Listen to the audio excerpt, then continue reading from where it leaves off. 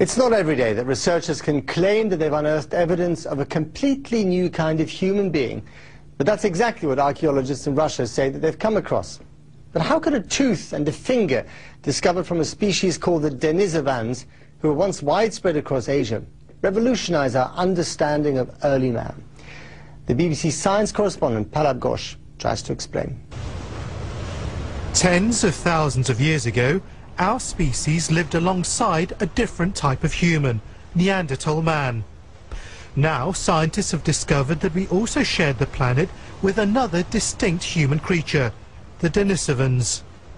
We know this from DNA analysis of this piece of bone and tooth. They were found in these caves in southern Siberia.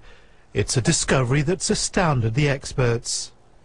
If the team publishing this have got it right, it's nothing short of sensational, because what they've discovered is a completely new lineage of DNA that is not Neanderthal, that is not modern human, that was probably widespread in Asia and actually links in to one particular group of living humans. And all non-Africans have some Neanderthal DNA. It's these startling findings, published in the journal Nature, that are changing our view of human evolution. It's beginning to emerge that several types of humans coexisted, but why did these others die out? We simply don't know. But for a while, there were many others who walked the earth with us. Palab Ghosh, BBC News.